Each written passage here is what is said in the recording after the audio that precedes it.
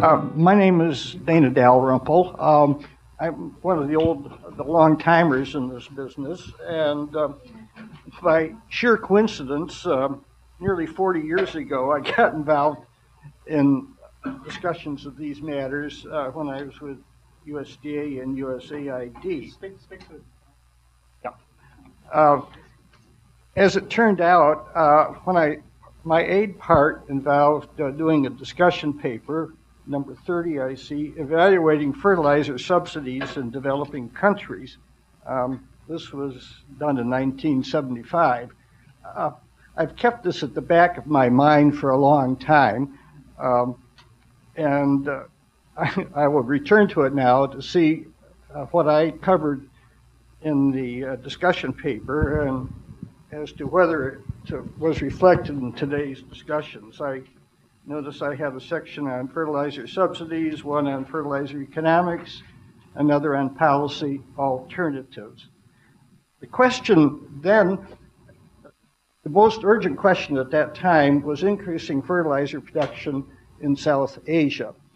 And one way we facilitated this, in some extent, was to have a clause in the PL 480 agreements for the use of local currencies.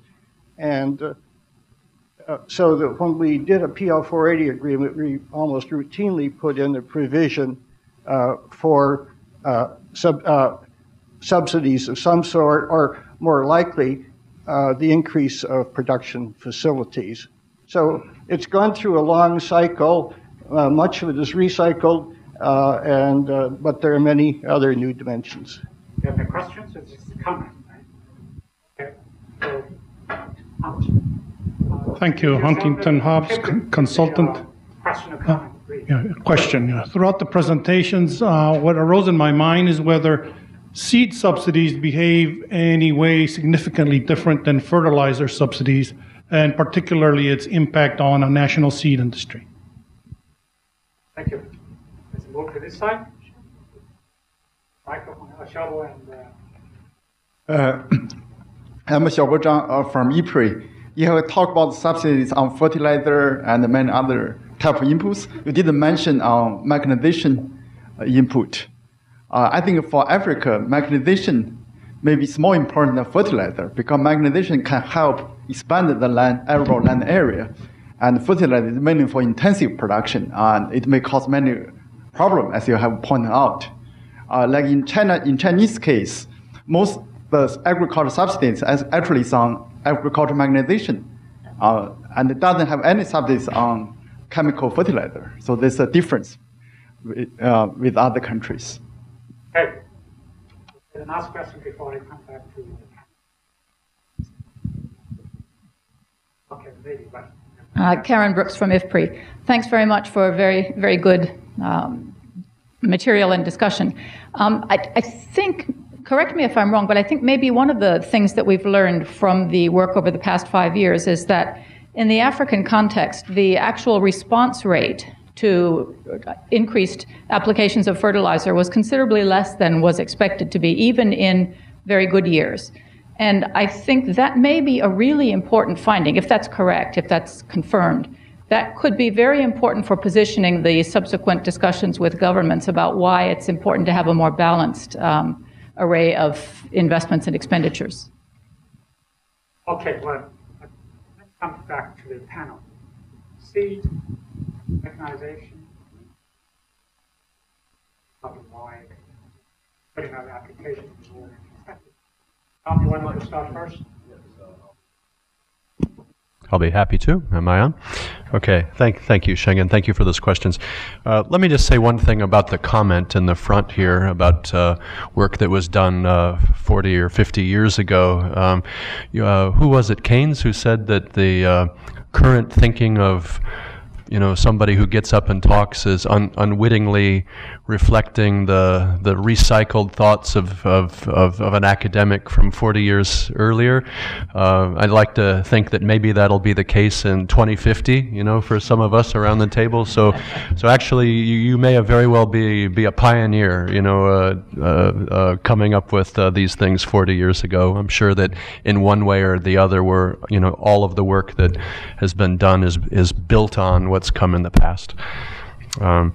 So on seed subsidies, we did have a paper on that yesterday, and I don't think that the people who were involved in that are in the room right now, but my recollection of the key findings of that was that it was slightly better in terms of its impact. There has been some crowding in of seed companies, and one could look today and say that the seed distribution systems in many of these countries are much better and much more competitive. It's a much more vibrant environment than it is for fertilizer distribution. So yes, there do appear to be some differences. And then Karen, crop response rates. Yes, exactly. I'll share with you all, back in 2007, MSU and Imperial College, SOAS, we were involved in a joint evaluation of the Malawi program, and this was back in the day when there really wasn't very much data to inform the costs and benefits of this issue. And I remember that we had such a difficult time agreeing among ourselves of what that crop response rate is in order to kind of evaluate the impact of the program. And that report is, I think, quite well known. I'm sure many people have seen that in one iteration or the other. And that report comes up with fairly decent benefit cost ratios in one or two of the years. A lot of that was driven by a crop response rate of 6 to 1, 6 kilograms of maize per 1 kilogram of fertilizer. But most of the evidence from that region since then, it's really coming in around 3 or 4, maybe. So that doesn't mean that we can't improve those crop response rates dramatically, and we should be able to do that. But just the evidence using survey data suggests the response rates are quite a bit lower, about a third lower than what we originally used back in those early reports. So, thank you. On the seed, Michigan State has done work, but I would say one thing. Seed is a tiny cost of total production. It's a small cost. So when it comes to subsidy, it's not going to put a dent on the budget. So from that perspective, even though improved seed can have impact, it's not going to be big at the farm level. However, R&D investment for seed can be high. So the focus should be there for seed sector to develop. Second point is Javu's point, mechanization. I think we are talking about the stage of developments here. I mean, China started mechanization rapidly, probably in the 90s, 80s, and mechanization in Asia started only, you and I have done the field work. We now see a small power tiller instead of a bullock plowing the land. So things are happening, but at a different stage. So the question is, can we leapfrog and bring it in? I think that's a whole new research question. Cadence, on the evidence of response, I think we are dealing with less than perfect measures, any way you do it. Yes, we are trying to improve it. Because we have so little information about the soil quality, especially disaggregated soil quality, it's very difficult to tell how good our response rates are. If you drive through any muddy plain in Asia or a dusty plain of Africa, what you will see is soil is different within few kilometers. And we use same fertilizer depth everywhere. So the response rate you get is not the right kind of response rate. So that's why I was looking forward, I was thinking about it. And in fact, I can share with you an information that Ethiopia is trying to set up blending facilities once the mapping is done so that the fertilizer blending according to the nutrient needs can be applied. And that can improve the response rate quite dramatically, and also will give us special information, especially disaggregated information about the cropping. I will stop there.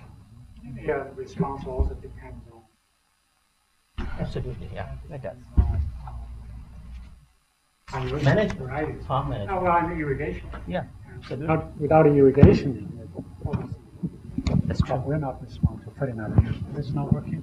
Okay. Okay. Eric and Semyon, do you want to add anything? Yeah, just on the first question, particularly on the seed subsidy and so on. I mean, I don't have the data on that for the region, but clearly, I think the evidence from the literature and what we are saying is that the impact of the subsidy on the fertilizer side is much more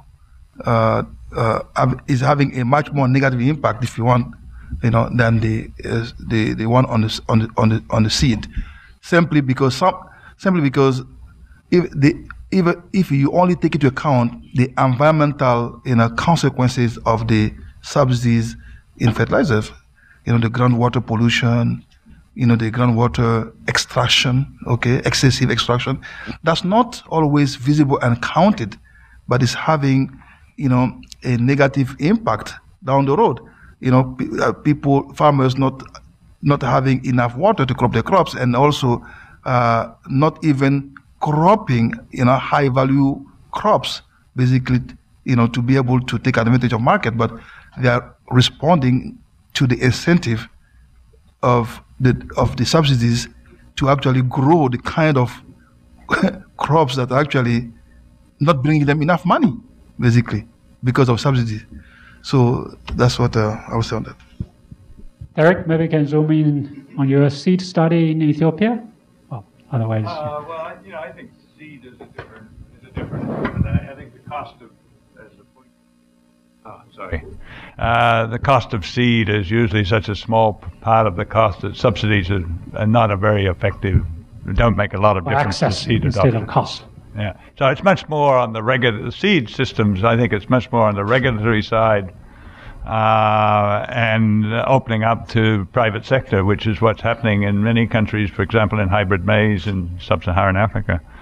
While I've got the floor on the response issue, I think there's still need for more research on this. I think if you take purely the agronomic data that we have, and Val Kelly's sitting back there, she's assembled this for years. There's no difference in agronomic response on the rain-fed conditions in sub-Saharan, on average, in sub-Saharan Africa than, say, in rain-fed conditions in Asia or Latin America. But what we're seeing from some of these studies is apparently a much lower response on the farmers' management than what we're getting from the agronomic data. And some of that could be just late planting because the fertilizer arrives late because it comes through the subsidy system. So there's another cost of the subsidy system there. It could be balance of nitrogen and phosphorus in many parts of Africa, or micronutrient deficiencies, which we've known about for 2 or 3 decades, but we still haven't tackled them. It's a very easy thing to tackle. So I think I would advocate much more in the follow-up to this work, more work with agronomists to help understand what the crop responses are under different conditions and how, obviously, we have to move up crop response. Okay, let's go to the second round. Nick, Ephraim. Oh, yeah, that one should start first. You had the microphone. You also had your hand up for some time. Go ahead. Thank you. My name is Milad Pornik from the Global Gender Program at George Washington University. So I really like the data Tom brought up, but I'm wondering if you have data on how directed they are in terms of the disaggregated by sex, the gender of these input subsidies, or just what's their gendered impact if those studies have been done. And secondly, in terms of surveys, you mentioned this survey of 35 experts.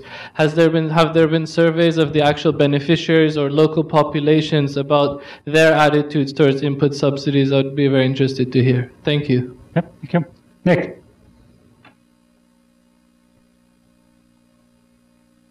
Nick Minot from IFPRI.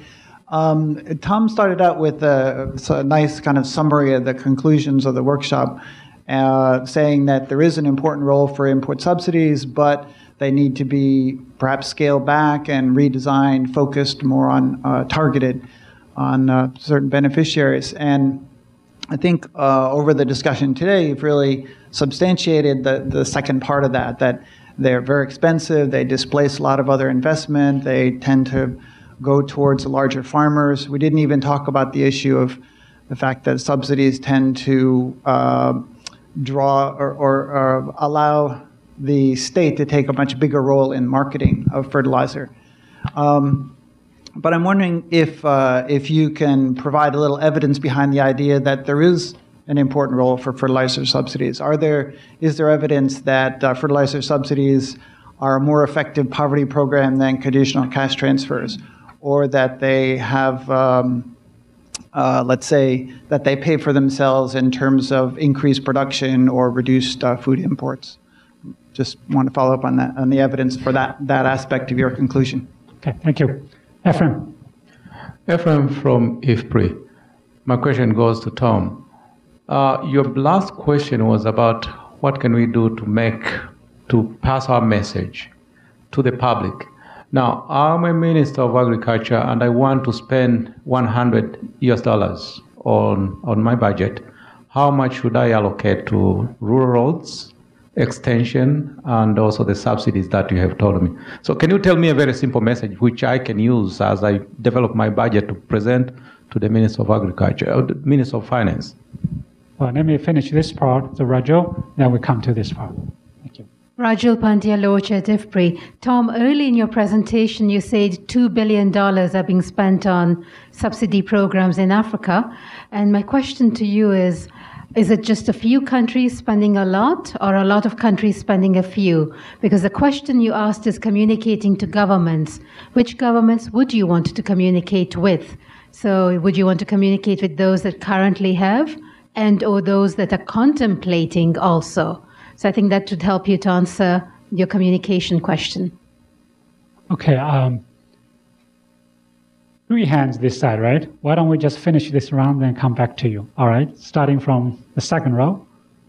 The microphone?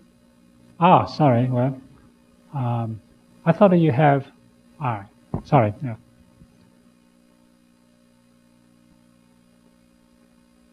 Hi, I really enjoyed this presentation. It was very stimulating. My name's Tom Herlihy. I work with Land O'Lakes. I'd like to talk about the response rate in Africa. I really appreciate the point about soil testing. I've been working with farmers in Kenya, Malawi, and Zambia for the last 4 years. In Kenya, MIA, the fertility company, now has a mobile soil testing unit. For about $10, you can get a soil test right at your farm. I think, we have to look at more of those things. In Malawi and Zambia, farmers are sending their soil to South Africa to get a soil test done. So you can see a smallholder is not going to do that. I really liked your point about traditional farming practices. Farmers, when they start using hybrid seeds, still put 2, 3, 4 seeds in a hole. Okay, that's not a good use of your hybrid seed. Okay, and I think that gets into the agronomic advice aspect of it. But there's one word I haven't heard yet here today. Weeds. When you use fertilizer, what happens? Weeds really do well. And there are labor shortages in Africa at peak times, and one of those peak times is during the growing season. So what about the role of crop protection products? Pre-emergent, post-emergent herbicides. It gets into the whole idea of a unified package that really has to go to farmers. Because to get at the gender question, who's doing the weeding in the farms? It's women, and they have a lot of demands on their time. Thank you. Okay, well, thank you. I think there's a lady just before you had a microphone before. I took away the microphone from her. Yeah, my name is Shafali. I'm with the Institute for Agriculture and Trade Policy. I was wondering if you also looked at some of the indicators like balance of payments and food security indicators when you looked at the subsidies, particularly 2007, 2008, post that, and see how the subsidy and the actual package of what countries are investing in their agriculture budget correlates with some of the food security issues, income, livelihood issues, and balance of payments. Thanks. All right. The one right behind you from IDB. Sergio Ardila from the IDB. Thank you very much for the presentation. Very clear, very stimulating. I have a simple question. I wonder whether you study why farmers don't use fertilizers more. It's just a matter of crop response, or there are some other factors? David, it's a last question.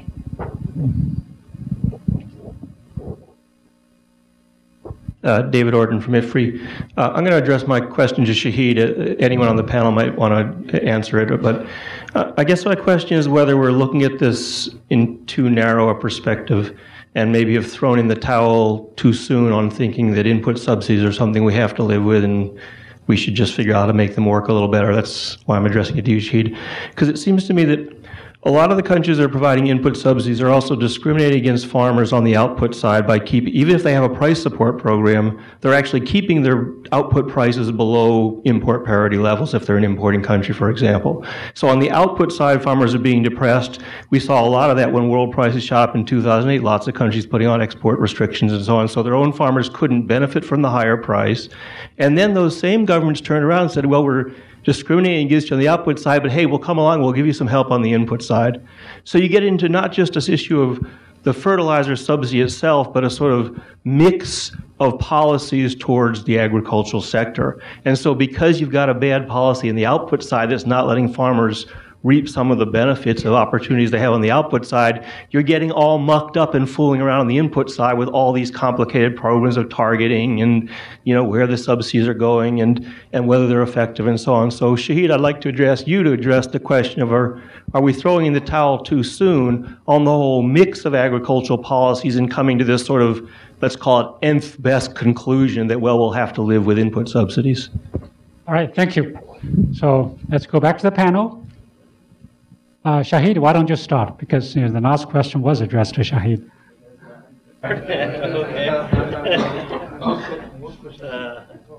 Okay, I'll go back to Nick's question, actually. I think that's a very, very good question. And we've talked about it quite a lot. Nick, I'm responding to your question. We actually talked quite a lot about that issue during last 2 days. So you have money. Do you spend it on fertilizer subsidy to reach the poor, or do you spend it to reach the poor through different mechanism? One issue we talked about, when you use money, you target food for the safety net programs, there are a lot of advantages. One advantage is you can use the self-selection. What is self-selection? Self-targeting, which is, suppose they're building a road. A rich guy from the village is not going to do that work. So as a result, that is better, more efficient to do it that way. On the other hand, when you're doing the fertilizer subsidy, although smart subsidies voucher, you can take the vouchers, get the fertilizer, come back to your village and sell half of it. So there would be leakage in that way.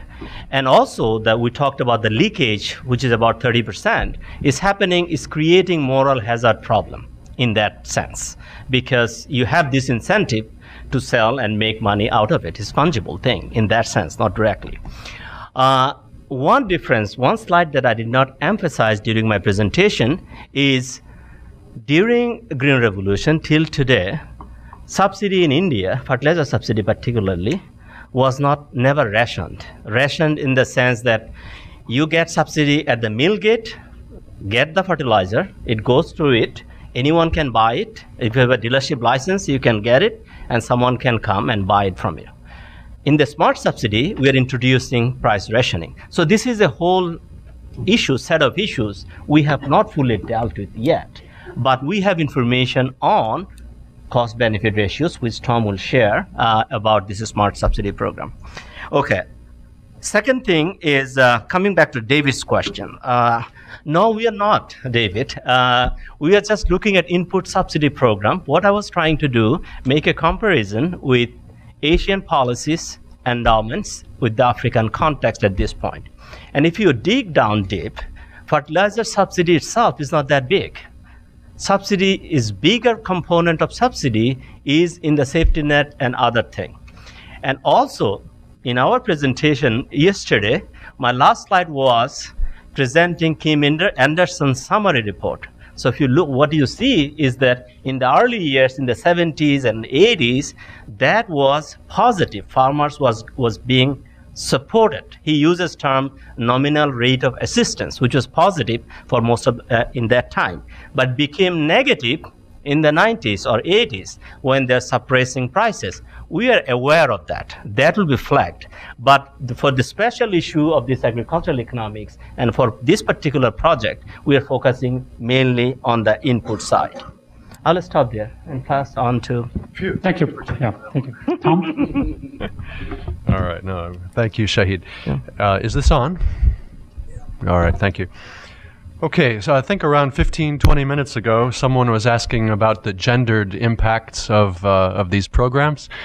And yes, that has been examined. There's two dimensions of that like we could quickly talk about right now. The first one is, to what extent did female-headed households actually receive input subsidies? And in the beginning of these programs, female-headed households appear to be less likely to have received these subsidy vouchers, but that's changed in the more recent surveys, and so the latest data indicate that female-headed households are not less likely to obtain these vouchers than most households, and in fact, in one survey, they're actually more likely to obtain them. So things seem to have turned around a little bit on that front. In terms of response rates, there's evidence to suggest that female-headed households might get slightly lower crop response rates than male-headed households for reasons that I'm not sure we have that nailed down, but that does seem to be the indication. I have a response to Nick too. So Nick, that's a very interesting question. You're basically pushing us to say, we've pointed out why are we in favor of subsidies in some role, and what would that be? What's the evidence to suggest that there's some validity of taking that position? Given the major gap between what is currently being achieved in terms of response rates and high levels of crowding out and diversion of program fertilizer and so forth, and what could be achieved with seemingly feasible, implementation changes. I guess my view on that there is a role for them is based on what could be achieved with the right effort and the right political galvanization, rather than just basing it on what's happened so far. I think if we just base it on what's happened so far, there's pretty limited evidence to support to come up with that position. Okay. Derek and Samuel, do you have any quick interventions? Just a couple of reactions. I have to have a go at David because I don't think there's much evidence that on food crops that you're being discriminated against by policy in sub-Saharan Africa now. I was just looking at tariffs for rice. The East African tariff is 75% on rice. Ghana, it's 40%, plus a whole bunch of other costs that bring it up to close to 70%. So rice in particular is highly protected, and that's not necessarily what we want in terms of food security for poor people. I think maize prices, the evidence is pretty clear that that's pretty much around import parity in most countries now. And then the second quick comment is on weeds. I actually had that in my notes, but then Schengen told me to cut. So,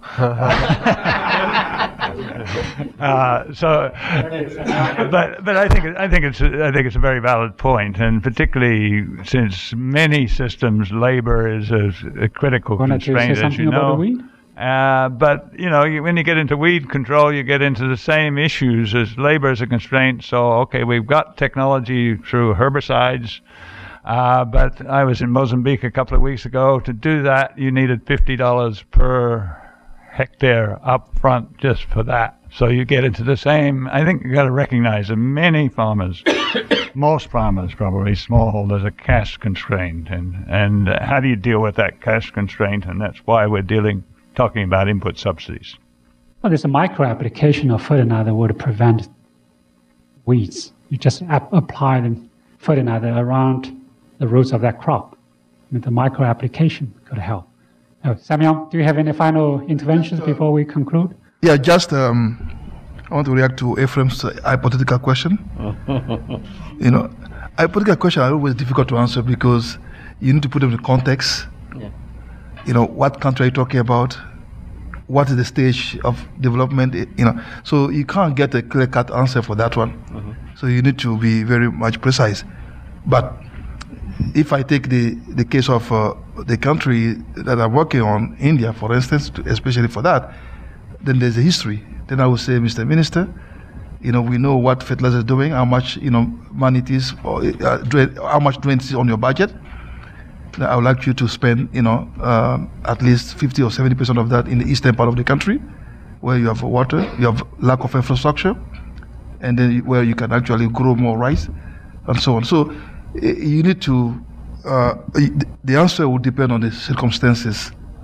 As opposed, if I'm, for instance, in Malawi or Tanzania, the answer will probably be different depending on where it is. So I can't give you a clear-cut answer for that. Okay. You wanted to? Yeah. Sure. Go ahead. Okay. All right. Thanks. I'll try to make it quick. Ephraim, I noticed that you took the question that I posed to the group and you turned around and asked it to me again. So anyway, nice job there. So your question was what, you know, how to be more, you know, how would you articulate the right message to the Minister of Agriculture? I don't have a very good, you know, answer to that. But I do know that when we're spending 0.5% of our ag budget on R&D and we're spending 30% on subsidies, I would feel comfortable with a message to the Minister of Agriculture saying, I think we need to reallocate that, you know, a little bit. Rajul, you said your question was which countries are, you know, is it many countries all doing it, or is it a small number? It's really seven big ones. And of those 7 big ones, I think the ones that are getting the most visibility as a test case are certainly Malawi, but now Nigeria, biggest country in Africa. They're just gearing up for a very big round of input subsidy programs. Akin Adesina, who's the Minister of Agriculture, a huge advocate. He's also he's agricultural economist, just like us, from Purdue University. I don't know what's going on with Purdue, that we're but we're anyway. Akin is you know, in very this is going to be a very, very important test case, and I hope we can study it carefully over the next few years. So. Okay, well, thank you very much. And then let me offer you some of my thoughts on this issue. Obviously, this issue have also been my thinking for 20-some years. You know, started my work in India, and then later on other countries. To me, whether there is a role of subsidies is an empirical question. Do we have the data? Do we have the evidence to show the returns from fertilizer subsidies higher than returns to investment in R&D, in irrigation, or subsidies in credit? It's an empirical question. You can analyze that. But the theoretical background is the subsidies, certain subsidies, particularly in the initial stage, can help to correct the market failures. The smallholders will not be able to access to seeds, to fertilizers, to many other input irrigation. So the India started with a package. So it's not just the fertilizers. I emphasize the package of fertilizers, seeds, irrigation, credit together. Probably you can call it magic that time. Malawi, I know less about Malawi. So it's an empirical question. Do we have the data? Do we have the evidence to show the impact is greater than other investment? Not only in terms of economic returns, but also in terms of poverty reduction, in terms of food security. I would push you guys to analyze this. Then you can really convince other researchers. Otherwise, this debate will continue. Now, we also heard that the fertilizer subsidy needs to be better targeted. Right? Universal subsidy is not going to work. In fact, universal subsidy sometimes just do the opposite. The larger farms will receive much higher support from the government. We have seen that in Nigeria. We have seen that in India. Now the question, how can we move away from that targeted to smallholders and avoid corruption as well. In many countries, the fertilizer distribution is controlled by the state. In Nigeria, the first thing what Akin did is to move away from the state universal subsidies to target to smallholders using the so-called e-wallet. So the smallholders will be able to know how much subsidy they have got through an electronic message. So I think that sort of subsidies, well, again, the question is whether Akin is moving towards a very large scale inefficient subsidies. If it's targeted, well managed, return could be very high. Again, it's an empirical question. Now, moving towards political economy of subsidies, Regina Berner at IFPRI has done a study to look at the political economy issues of electricity and irrigation subsidies in India. I think we have to move away from ministers of agriculture. It's not his decision or her decision. It's a whole political process. Sometimes it's the farmers. Do farmers have the knowledge about alternative subsidies or alternative ways to support them? In the case of India, instead of universal subsidies, free electricity, if we can target our subsidies to reduce the cost, improve the reliability, well, the farmers probably will be very happy to see that. So I pay for something that is reliable. I'm probably, as a general citizen, you probably agree with that. You don't want it to pay something or you don't want it to have something free but not reliable. That knowledge has to be communicated to farmers, communicated to parliament members, congressmen. Then they push the whole reform bill. Then the Minister of Agriculture and Administration will respond to that.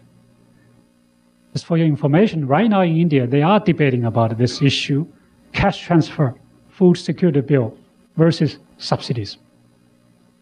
Different arguments, different political interests. What is the role of IFPRI, MSU that can bring evidence into that debate? I still feel that we need lots of evidence and lots of data to support that debate. Otherwise, the political process will continue without much evidence.